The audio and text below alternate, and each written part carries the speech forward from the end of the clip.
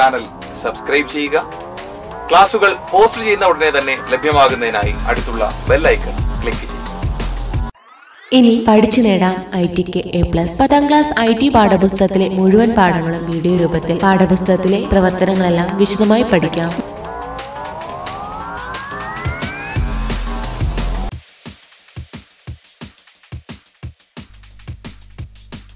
Qgisലെ മറ്റൊരു ചോദ്യം, പഞ്ചായത്ത് മാപ്പ് .qgis എന്ന് പറയുന്ന ഫയലിൽ പുതിയ ലെയർ ചേർക്കുക എന്ന പ്രവർത്തനം ചെയ്യാനുള്ള ചോദ്യമാണ് തന്നിരിക്കുന്നത്. മെയിൻ റോഡ് എന്ന പേരിൽ ഒരു പുതിയ ലെയർ ചേർക്കുക.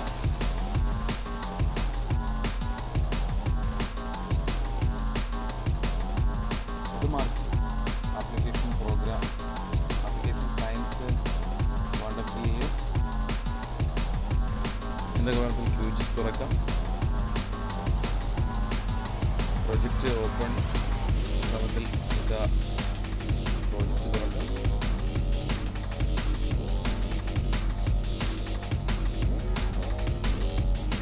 പുതിയ ലെയർ ചേർക്കുക എന്നതാണ് നമ്മുടെ ആവശ്യം. അതിനായി layer, create layer, new shape file layer എന്നൊക്കെ നമുക്ക് ക്ലിക്ക് ചെയ്യാം. Layer, create layer, new shape file layer.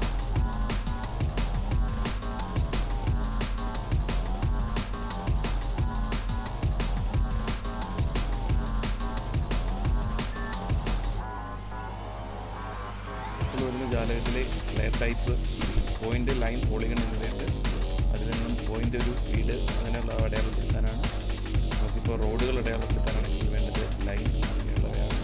Polygon ഉപയോഗിച്ചാണെങ്കിൽ ഒരു മേഖല മാർക്ക് ചെയ്യാവുന്നതാണ് പോളിഗൺ ടൂള്. ഇപ്പോൾ ലൈൻ ടൂളാണ് നമുക്ക് വേണ്ടത്. റോഡ് മാർക്ക് ചെയ്യുന്നത് ലൈൻ ടൂൾ എടുത്ത് ആട്രിബ്യൂട്ട്സ് ചേർക്കുക.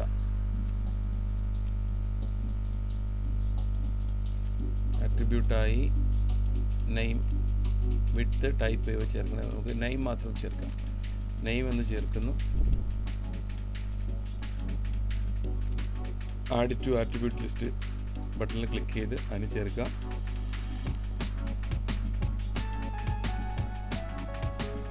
മറ്റ് ആട്രിബ്യൂട്ടുകൾ ചേർക്കാൻ അവിടെ അത് ആ നെയിമിൽ ടൈപ്പ് ചെയ്താൽ മാത്രം മതിയാവും.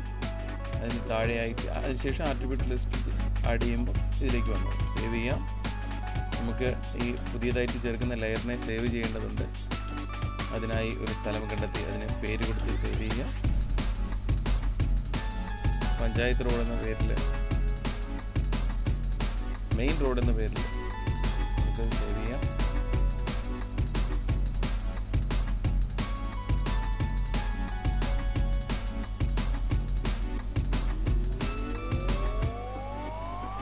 ഇതിലേക്ക് ആ റോഡ് വരച്ചു ചേർക്കുക എന്നുള്ളതാണ് അടുത്ത പ്രവർത്തനം. അതിനായി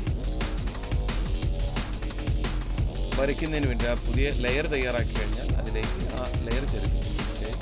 ടോഗിൾ എഡിറ്റിംഗ് എന്ന് പറയുന്ന ടൂളുണ്ട്. ആ ടൂളിൽ ക്ലിക്ക് ചെയ്യുക. മുകളിലായി കാണുന്ന ടോഗിൾ എഡിറ്റിംഗ് എന്ന് പറയുന്ന ടൂളിൽ ക്ലിക്ക് ചെയ്യുക. അത് ക്ലിക്ക് ചെയ്യുമ്പോൾ മാത്രം ആക്റ്റീവ് ആവുന്ന അതിൻ്റെ അടുത്തുള്ള ആഡ് ഫീച്ചർ എന്ന് പറയുന്ന ടൂളിൽ ക്ലിക്ക് ചെയ്ത് നമുക്ക് മാർക്ക് ചെയ്യാം.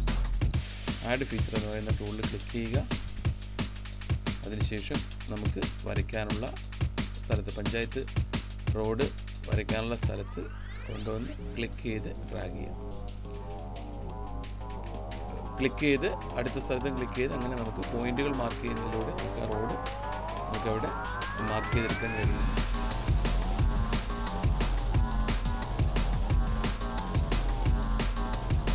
ഓരോ സ്ഥലത്തും റോഡ് വരേണ്ടുന്ന സ്ഥലങ്ങളിലൊക്കെ ക്ലിക്ക് ചെയ്ത്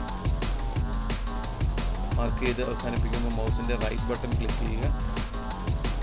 അവിടെ ID ചേർക്കാം, പേര്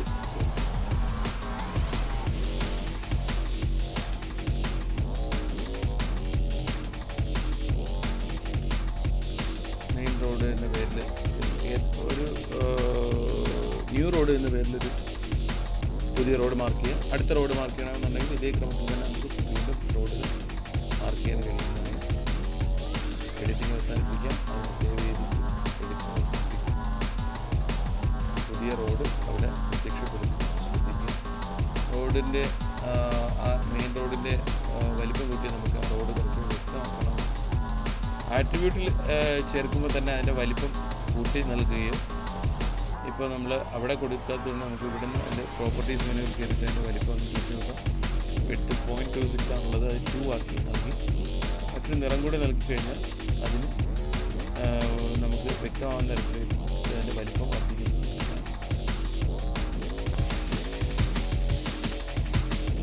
IT വീഡിയോ ക്ലാസുകൾ ഇനി മൊബൈൽ ആപ്പിലും. പ്ലേ സ്റ്റോറിൽ നിന്നും വിപിൻ മഹാത്മാ മൊബൈൽ ആപ്പ് ഇപ്പോൾ തന്നെ ഡൗൺലോഡ് ചെയ്യൂ.